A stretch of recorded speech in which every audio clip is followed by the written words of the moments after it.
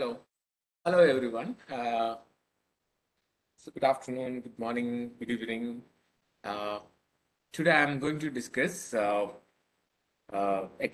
with the bibliometric analysis. And today I'm using this R Studio for bibliometric analysis. There are some old videos I have uploaded. So this video, as compared to the old videos, I have made some updations. Uh, Something new you can expect from this video. So, uh, I will start right now. I'm going to share my screen.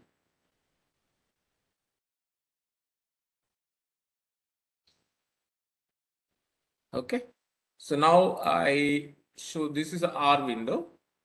So now I am using this R Studio version 4.2.2. This is the latest version of R Studio which is available. And here the package Bibliometrics is available. And the most important thing, you just update the packages. So before starting, my packages is all updated just 2 days before, so I don't want to do that. So only these packages are updated, then only you will get the complete benefit of Bibliometrics and Biblioshiny packages. Here we use two packages, that is Bibliometrics and Biblioshiny. These two packages are the basic tool behind Biblioshiny window, and we can do all this bibliometric analysis after taking data from Scopus and the Web of Science database. So now listen, now I just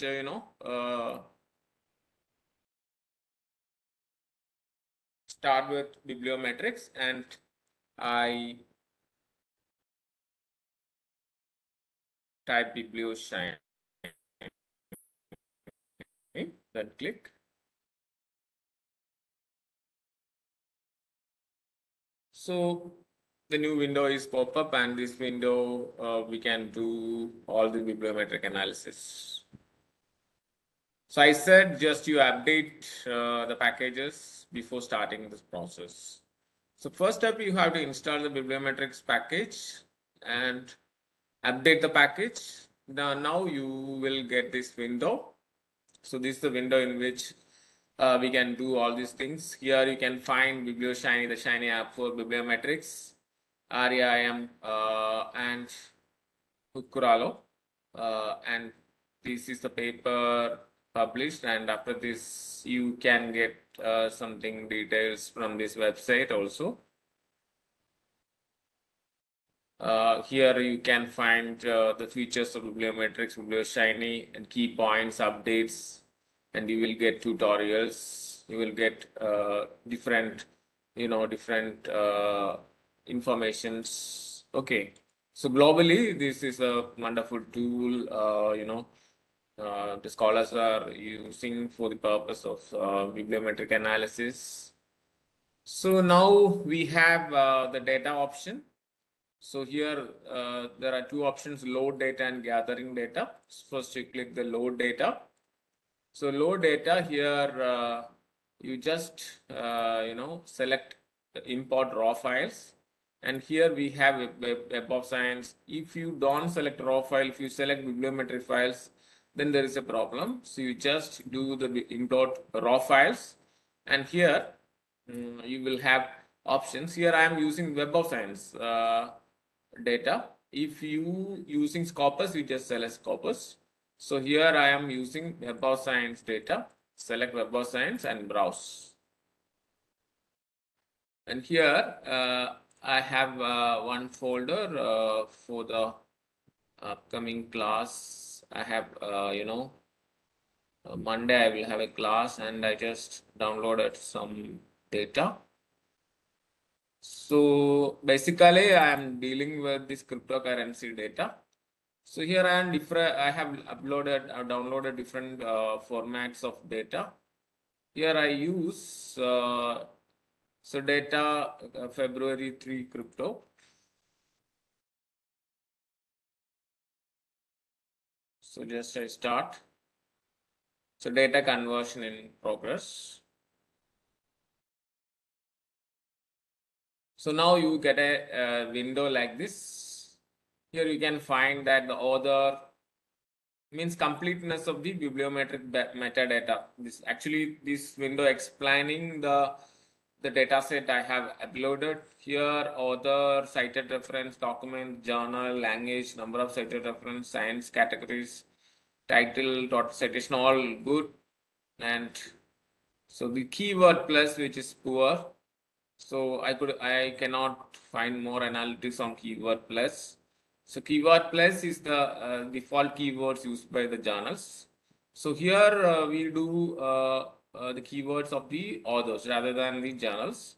Other things, that is affiliation, corresponding author, DOI, publication, all these things are there. So these are goods. Some are excellent. So don't worry about this. So this screen is okay. So we can do okay. So this is the first step. Just I need to explain my data. For that, I just click the main information.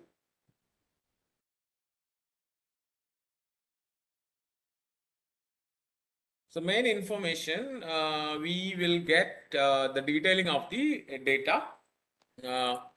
Here, we will get the time span, sources, 257 sources, 695 documents, and 1665 authors, and there are 105 single authored papers, co-authors, details, references.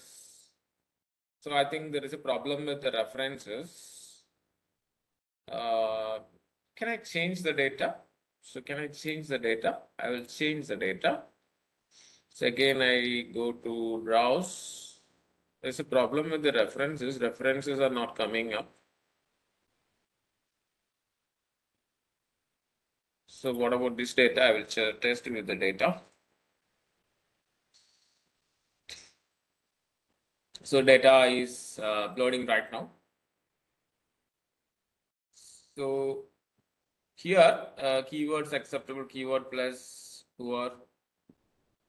Again, okay, anyway, we can check the overview of the data. Yes, now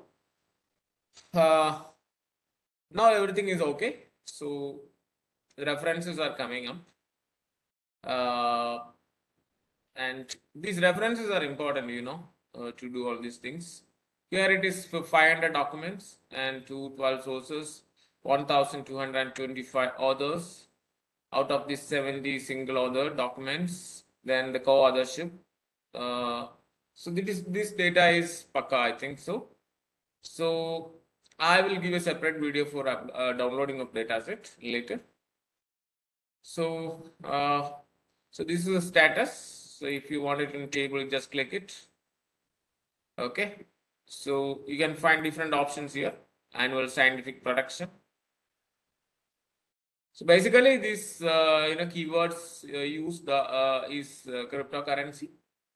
So the cryptocurrency double quotes. So that we have got this data, and we have got a file from 2015 to 2023. That's the time in which we had opted. And this the average citations. So the citations, when we examine the citations are decreasing for cryptocurrency keyword.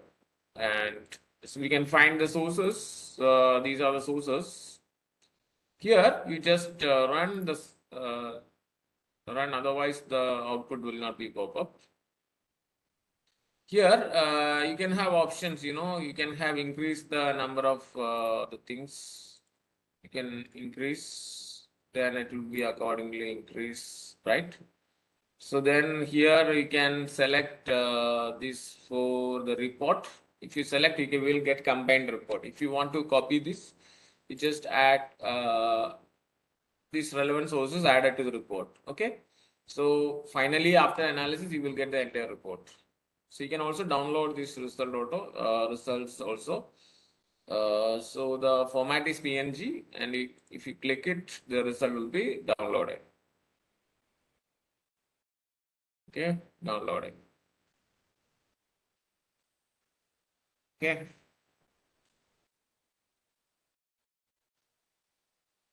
So this is a result. You just copy and paste whatever paper you make out of the analysis, right? So this is the way most relevant sources. Now you identify that Finance Research Letters is a very good journal, a category journal. And this journal, this journal is occupying top position in publishing cryptocurrency journals. So here you can find most local cited sources. Run it.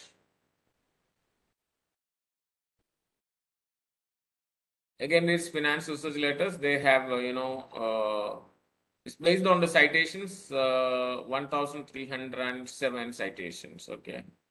So this is also shows the significance of finance research letters while publishing cryptocurrency papers. Okay. So here there is a Bradford's law. This law shows the significance of the journal and in terms of its publications. Okay, so the core sources. So by Bradford's law, according to Bradford's law, these are the core sources in which they are publishing cryptocurrency papers. Okay.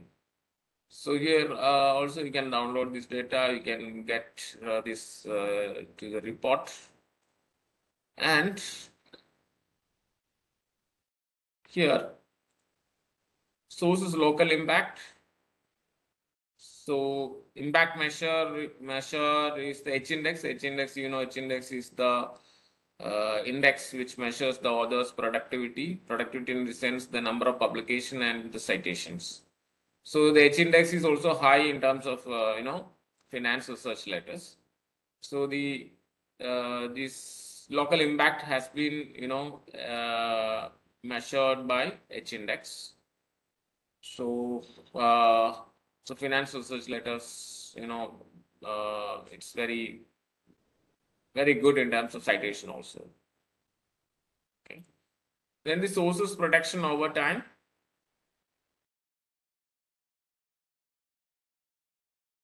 So every time you just run it, otherwise the output will not come. So here you can find that finance research letters, is very particularly significant in publication of cryptocurrency papers. So they are very interested in cryptocurrency papers. Okay. So year and number of occurrences, finance research letters is, it's very dominant as compared to other channels. So now we can go to the authors. Authors, we have 5 options, that is most relevant authors. So this is important, when a research scholar. So bibliometrics is essentially helpful to the research scholars, especially the beginners. I always say that the beginners, it is very good because they need to understand who are the prominent authors,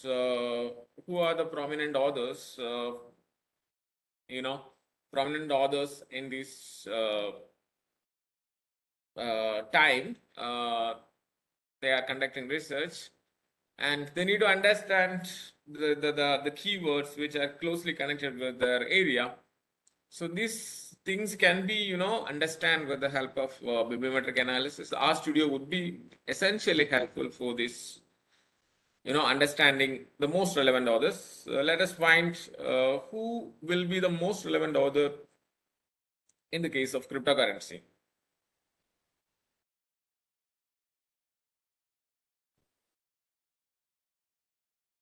So here we have Sensoy, Bory, Corbett, Lucy. These people are very, very dominant in regard to writing of papers.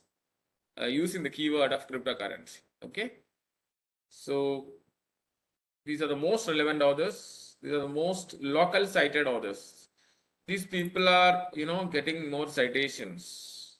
Yes. Again, this Corbett, Sabori.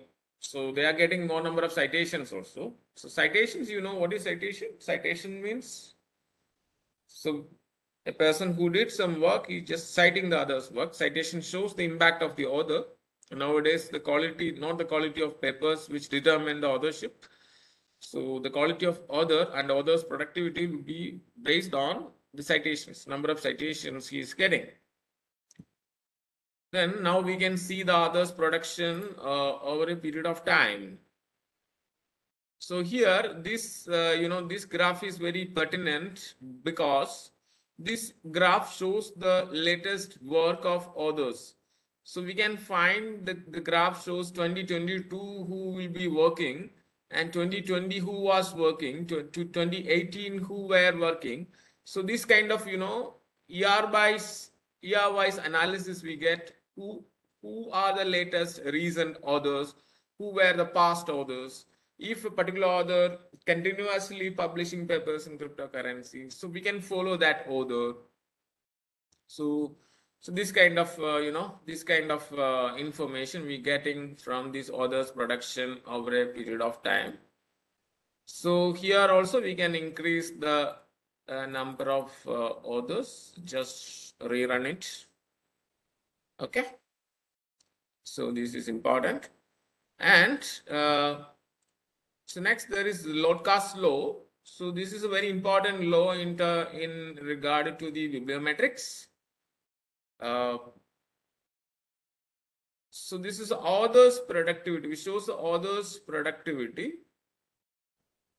So we can find this productivity in the sense that I will show the content of that content.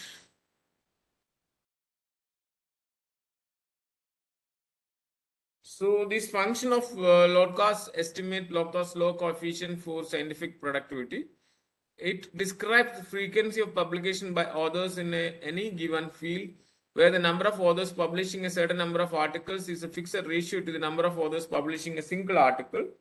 So this assumption implies that the theoretical beta coefficient of the Lodka's law is equal to 2. So basically, the frequency of the publication by authors in a given field, here this cryptocurrency is the field, and the frequency of the publication shows the frequency of the publication. Here we can find the frequency of the publication. So this is the Lodka's law, and here authors local impact. So local impact wise, the Corbett, Corbett has been positioned in the top, and Bowery. Corbett impact measure is H8. It's basically the impact is measured through H index. Okay, so H index is the dependent variable here which measures the local impact. So now we can go to affiliations. We here most relevant affiliations. Just run it, otherwise it won't come. So here the affiliations of the major authors, they are from which university, which institution, etc. So these are the universities. These are the universities which are top in terms of publishing cryptocurrency based papers. Then we we have interest to understand who the corresponding authors countries. The corresponding authors countries. So here, you can find that the China and US, United Kingdom, Korea, these countries are top. China, China is very top, essentially they are very good and they are top in publishing cryptocurrency papers, and US is the second, UK is the third, and we can find that the India is, sixth position. So this is a very interesting thing, affiliations. And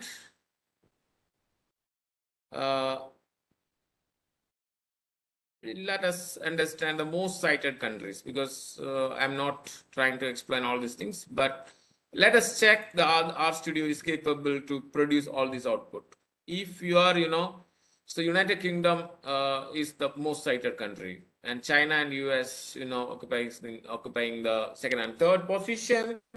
So now we understand that, citation wise, India is not placed under 10.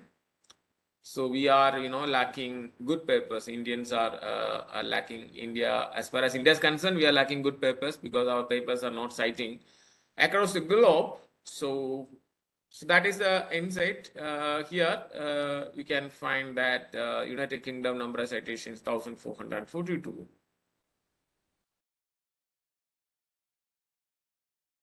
So most cited countries, documents. So just we need to understand which document is the top in terms of citation, most global cited documents. Just click it.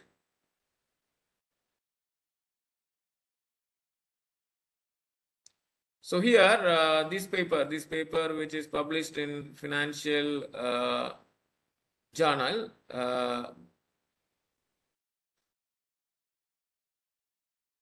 it has got to 231 citations. So all this journal, all these three papers, published in the same journal, and this is the authors. You can find the authors who were published these papers, right?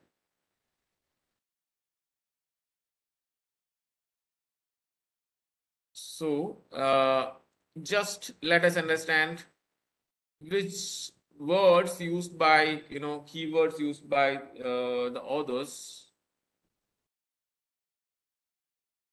So here Bitcoin, yeah, it's a major currency, cryptocurrency, volatility, inefficiency, gold, returns, which is there is a comparison gold and crypto. The gold is, performing performing well. So there are, a lot of comparison papers, which investment is good in crypto investment or gold investment. That kind of comparative, papers are now working on.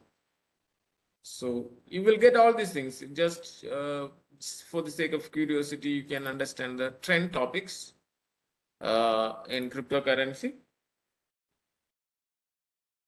So here you can find the trend keywords: risk, uncertainty, cross section, Bitcoin, all this volatility, gold, inefficiency, efficiency. That is the whole concept. Exchange also. So you can find a trend topic, and here all these things you can try clustering, clustering by coupling. Here you can find, a map will be displayed.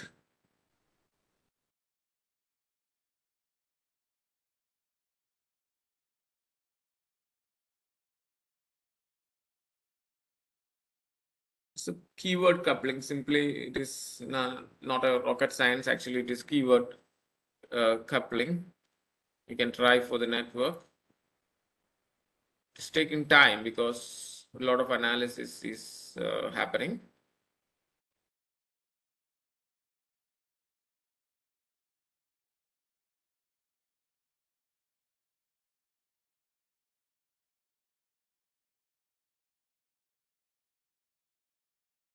Let us wait. So you can try all these things, yes, clustering by coupling. So this is a map, because I have clicked 2 times so that the studio will be working accordingly. So the output will come 2 times.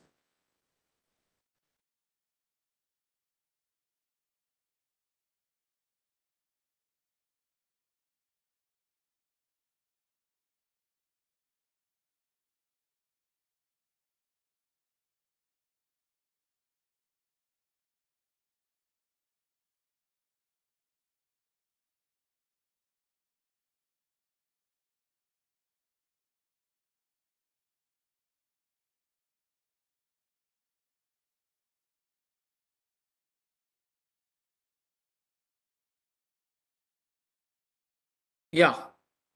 So Bitcoin cross-section volatility, gold. So these themes, these clusters are very significant, and you can find the authors who are working with these clusters. So there is a clustering. So Wosphere also you can find some clustering. So this clustering you can find, most papers are connected with these clusters. So they use the keywords Bitcoin cross-section volatility, gold, Bitcoin efficiency. You can find Bitcoin in all the clusters. Here also you can find a network also. Yeah.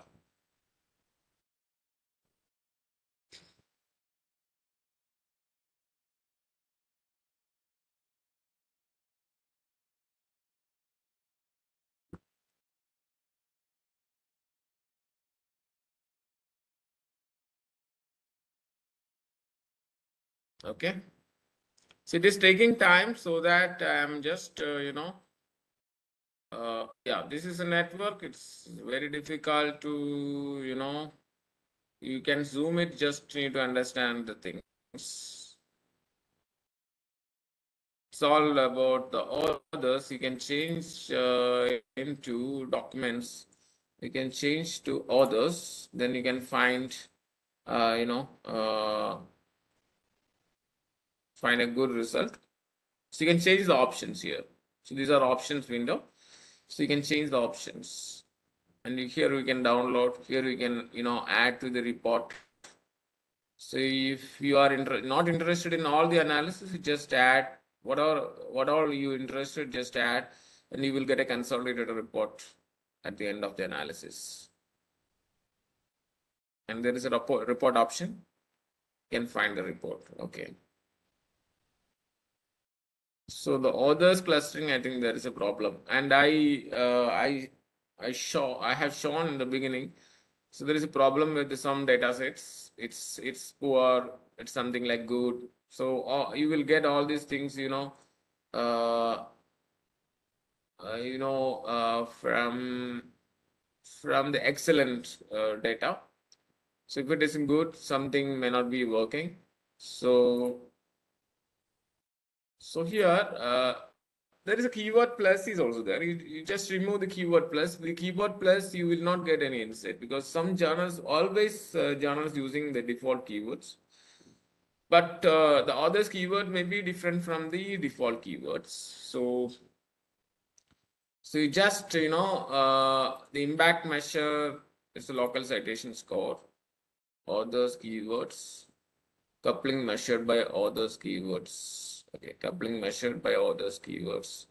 Unit of analysis authors. Number of units 250. Minimum cluster frequency 5. Okay, you just run it. Sometimes it may not be working, so let us check whether it is working or not.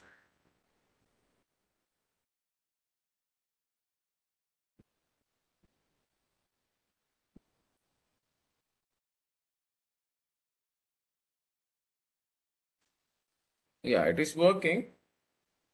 Uh, it is working. You can zoom it. So it shows the others. Uh, okay. So here there is an option conceptual structure. Conceptual structure. If you want to map it, just run it. This is a conceptual structure. And here you will find co-occurrence network. So what keywords, the network can be here, and should be others keywords. So you can also editing, load the list terms to remove. If you want to remove some, you can just upload a txt or csv file containing a list of terms you want to remove from the analysis. So if you want to remove some goals, because some keywords are repeating, if you want to remove it, just upload a csv file to remove so the system automatically will remove. Okay. So remember the file should be txt or csv file, so that it will remove. And here you can find the keywords which is dominant. Here is again Bitcoin, volatility, inefficiency. All these keywords are dominant, and you can find the connection also. So bubbles, currencies, sentiments, returns. Okay. So these are the major keywords which are closely connected with the cryptocurrency. Then the thematic map also. So a lot of things I don't want to mention all these things here. The explanation also you will get from the R Studio. So the basic thing, you just make sure that all these things will be working. So all these things will be, the major thing I just wanted to show that is intellectual structure and conceptual structure. Here you can find a factorial analysis. So the factorial analysis, you can, you will get a word map,